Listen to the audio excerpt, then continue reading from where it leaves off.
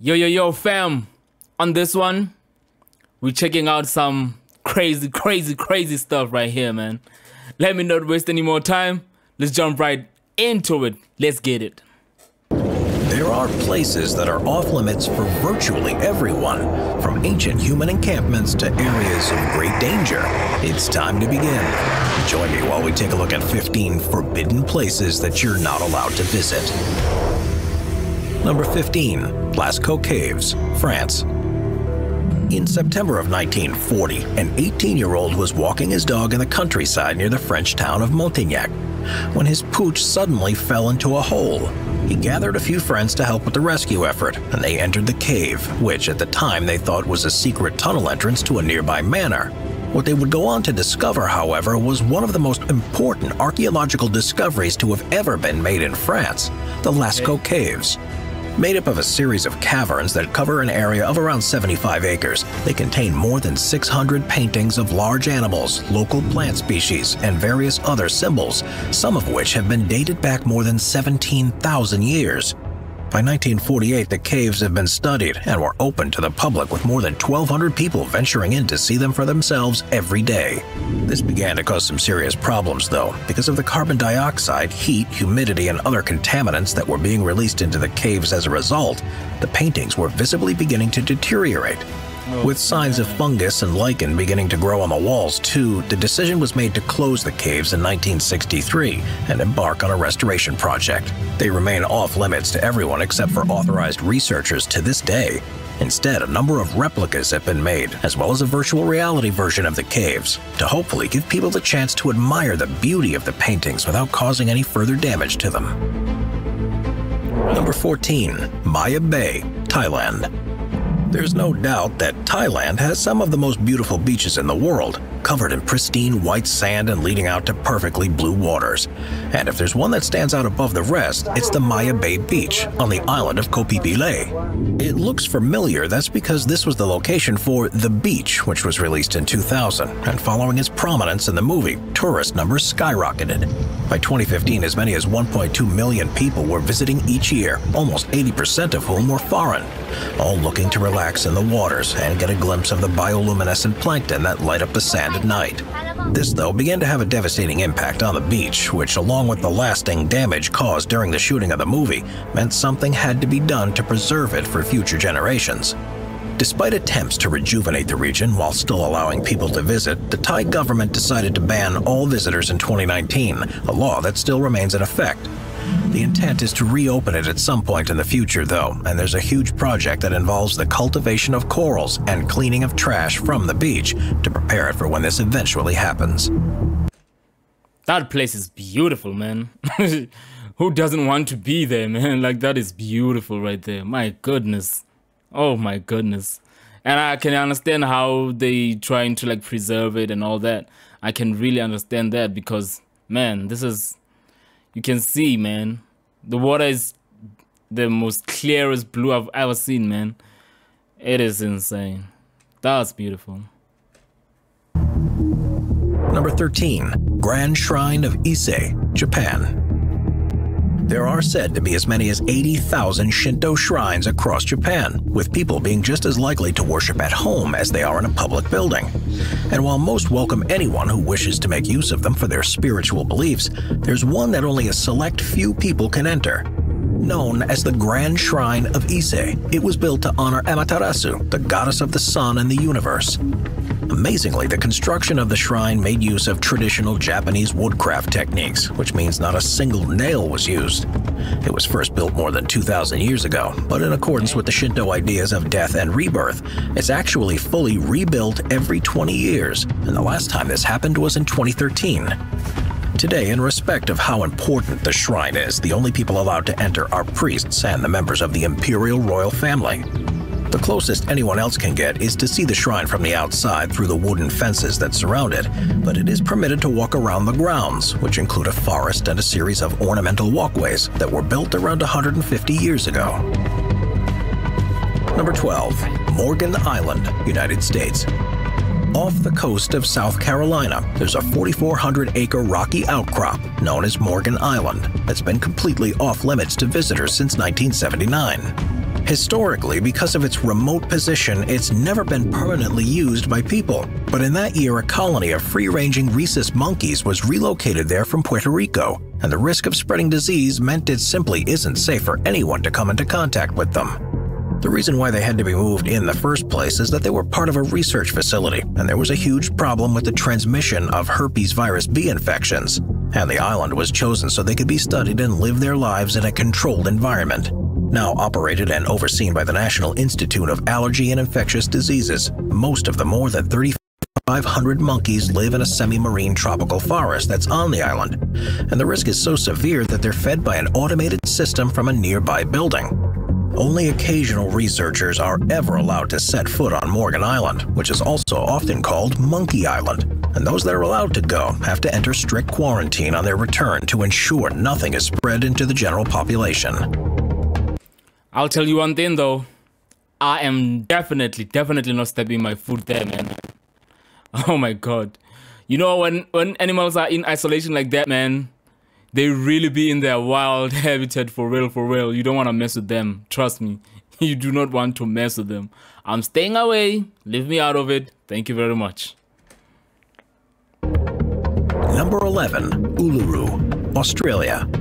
Uluru is the most recognizable natural landmark in Australia. Damn, just look at that, man. Let me see that. Look at that thing, bro. Look at that thing, bro. It's like a giant ant home or something, whatever they call them. That looks crazy.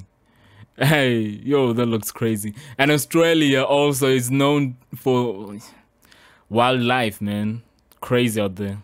Uluru is the most recognizable natural landmark in Australia.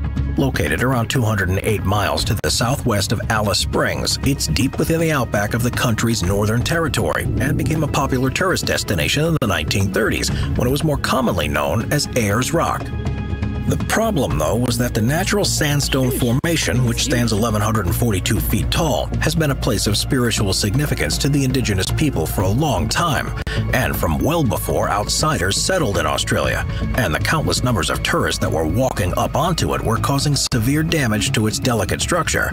There were also concerns about how visitors were disrespecting Uluru after a number of incidents of tourists drinking alcohol and stripping on top of the sacred mound. So, in 2017, there was a unanimous vote to ban people from being able to climb it. This new law came into effect in October of 2019, and now, while you're able to witness it from a nearby visitor center, no one's allowed to set foot on it. Even photos from certain angles are prohibited in accordance with traditional beliefs, and offending images have been removed from Google Earth as a mark of respect. Number 10. Mizgorai. Yo, people really be people really be messing up things, man. Damn, son. People be really messing up things. Like drinking, all naked and dancing on top of it. Like, come on, man. You're messing it up for everyone else. Damn. Russia. You may have heard about several abandoned towns or cities around the world that are restricted in terms of who can visit. But what about a fully functioning one? That's the strange case with Mizgorai, which is in the southern Ural Mountains in the Russian Republic of Bashkiria. And despite having an estimated population of around 16,000 people, it's completely cut off from the outside world.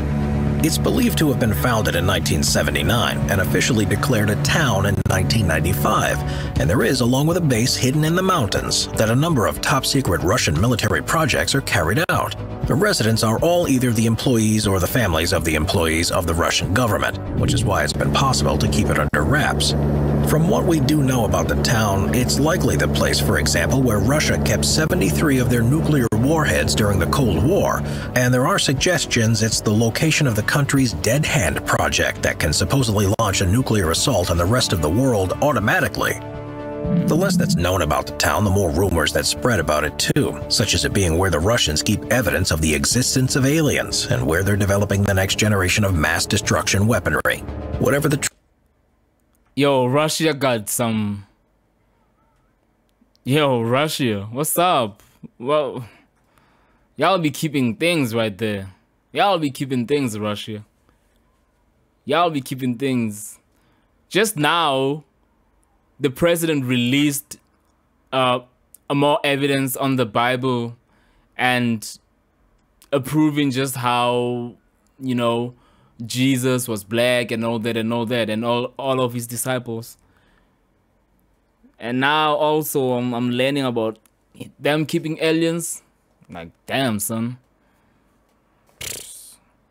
Truth may be, it's certainly not something any ordinary citizens or tourists will be able to find out, because if you get too close without permission, you'll soon be faced with the barrel of a rifle and the suggestion that you turn away. Number 9. North Sentinel Island, Bay of Bengal. North Sentinel Island is a part of the Andaman Island archipelago in the Bay of Bengal and falls within Indian territorial waters. While most of the other islands are open to visitors and tourists and offer exactly what you'd expect from a tropical island retreat, travel to North Sentinel is strictly forbidden to protect the people who live there.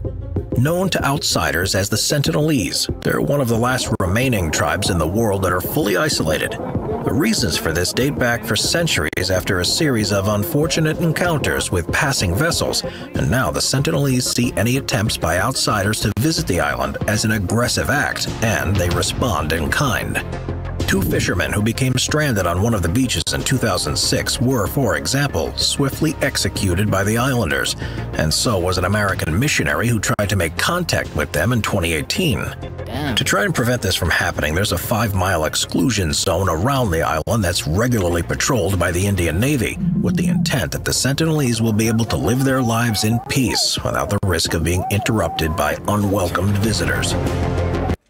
Yo, that's crazy, bro. That's crazy that there are still people living like that, bro. Yo, that is crazy. That is crazy, bro. Like right now, we still got people living like that? Sheesh. Number 8. Pravčička Brana, Czech Republic. Located in Bohemian Switzerland, which is a region in northwestern Czech Republic, the Pravčička Brana is a stunning natural sandstone arch.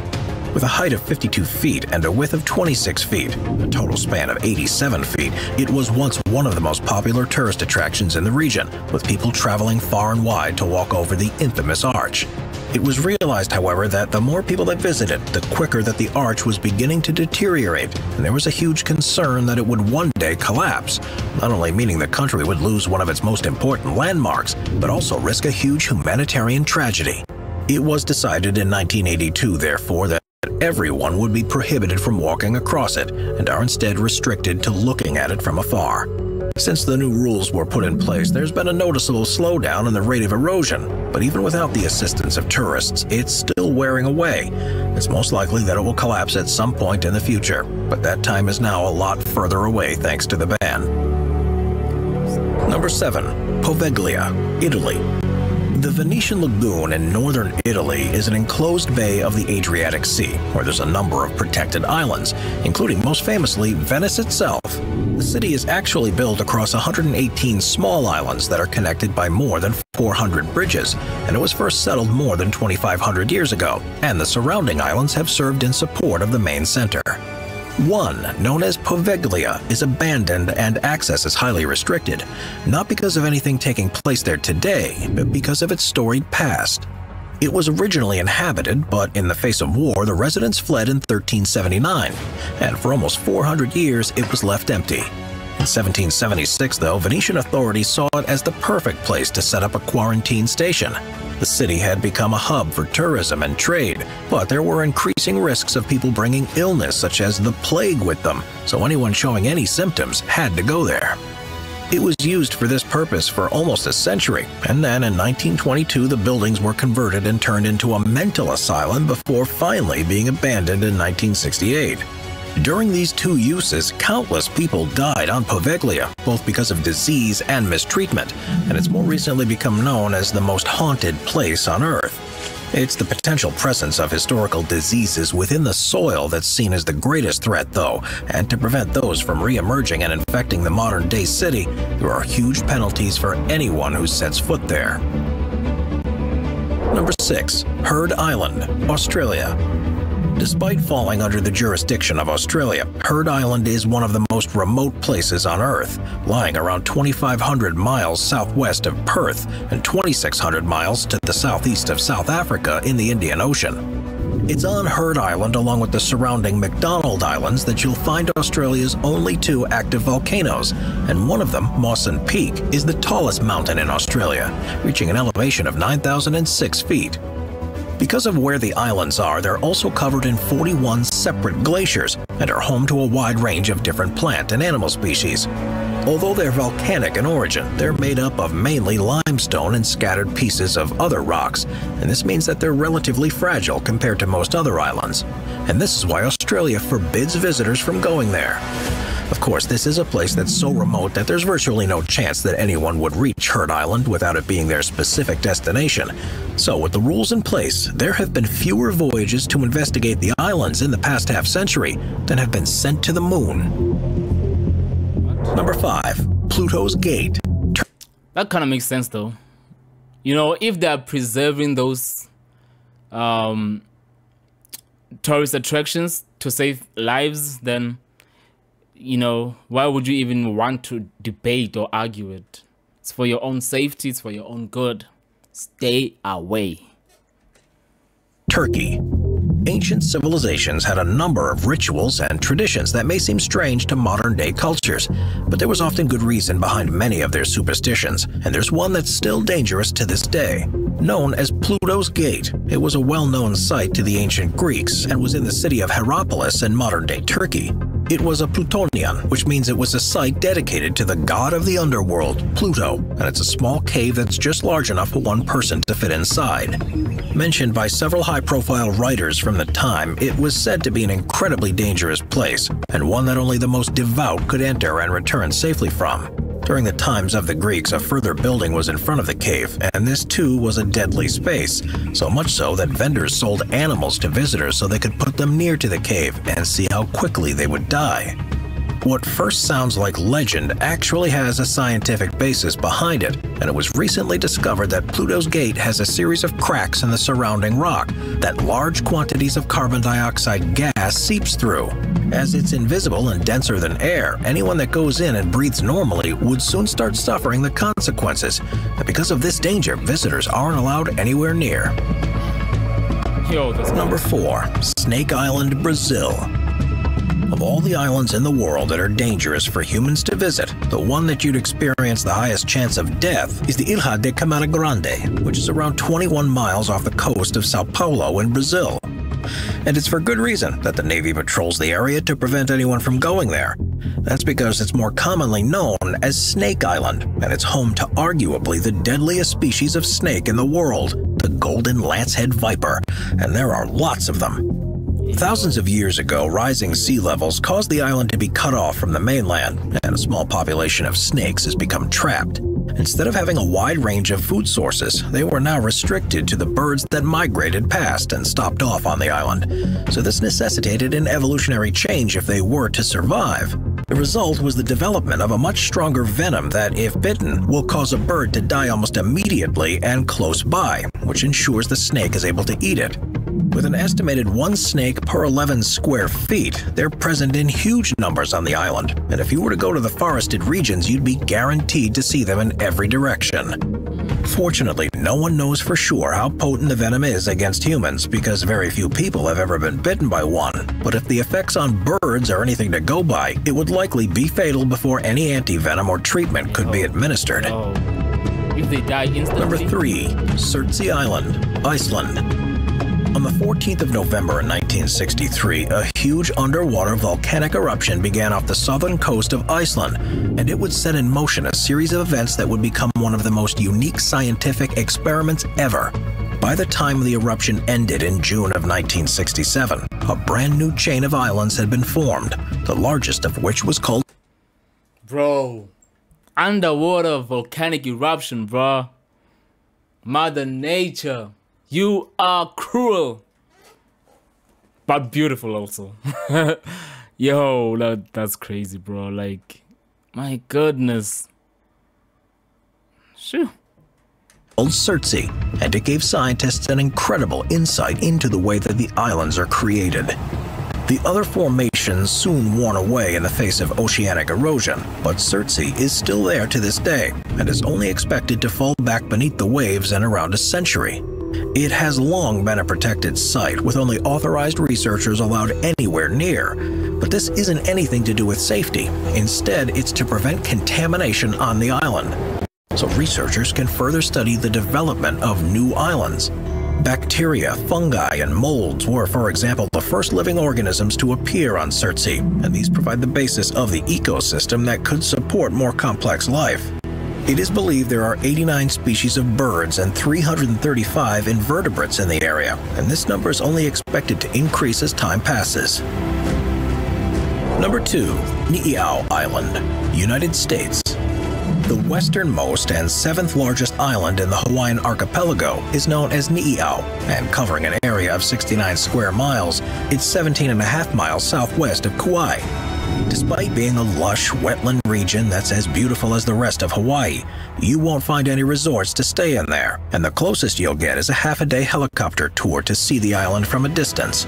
That's because of an unusual political agreement that means only people authorized by the island's owners are allowed to go there, and they're notoriously restrictive with who they welcome. The island was sold to Elizabeth Sinclair by the Kingdom of Hawaii in 1864 for $10,000, which is the equivalent of around $170,000 today. And it's her descendants, the Robinsons, that are still in charge. Only members of the family and their relatives, along with U.S. Navy personnel, government officials, and the occasional invited guest are allowed on the island. And this is allowed for the development of a community that's detached from the outside world. This doesn't mean they have nothing to do with anyone else, though, and they've had a long-standing relationship with the U.S. military, to the point where there's a small installation on the island, and it's also occasionally used as a site for specialist training operations. There are now believed to be around 170 residents on Niihau. After building an economy that was mainly sustained by farming, they're all virtually self-sufficient. No rent has to be paid by residents, and meat is free to everyone that lives there. All electricity is provided by solar power, and there are no vehicles, with islanders instead relying on horses for their transport. Number 1. Hart Reef, Australia. Coral reefs around the world are some of the most spectacular sights you'll ever see, but there's one in Australia that's the most photogenic of all. Known as the Hart Reef, it's part of the Great Barrier Reef, but it's slightly detached from the larger structure, and has, by sheer coincidence, taken on a shape that looks exactly like a heart. Looks exactly like a heart shape. That's crazy, man. You'd even think it's man-made. I'm sure some people are gonna argue it in years to come, claiming that no, it was man-made, people, this, that, blah, blah, blah. very much like a heart. Surrounded by crystal clear water and with countless species thriving in the reef, it became a central part of a number of tourism campaigns and attracted a huge number of snorkelers and divers who wanted to experience it for themselves. As is often the case, however, increasing foot traffic led to increased destruction of the reef structure, and there were concerns that if things kept going at the same rate, the Hart Reef would have been irreparably damaged within a few years. The decision was made to ban anyone from visiting, and now the only chance you have of getting your own photo of the romantic outcrop is by hiring a helicopter. Watch our binge-watching playlist. Yo, that was crazy. That was nice, man. Yo, but Earth is beautiful, man. We live in one of the most... I've never been outside of our planet, obviously. I've never left Earth at any point, believe you me. But I'm just saying, man, I'm pretty sure we have one of the most beautiful planets out there, man. Because, wow, like, just going through those things, man, I'm like, damn. Our planet is beautiful, man. We live in a very beautiful place. Yo, fam. Anyways, that was a nice one.